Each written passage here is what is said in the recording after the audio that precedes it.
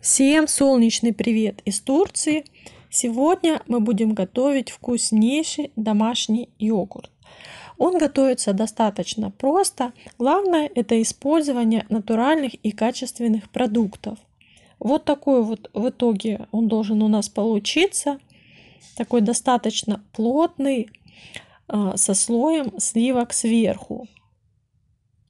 В Турции йогурт очень любят и его подают к множеству различных блюд. Это мясные, овощные блюда, а также готовят айран. Şimdi yoğurt yapacağız. Öncelikle sütümüzün çiğ olması lazım. Sütümüzü kaynatacağız. Burada 4 kilo sütüm var. Öncelikle tencereye boşaltıyorum.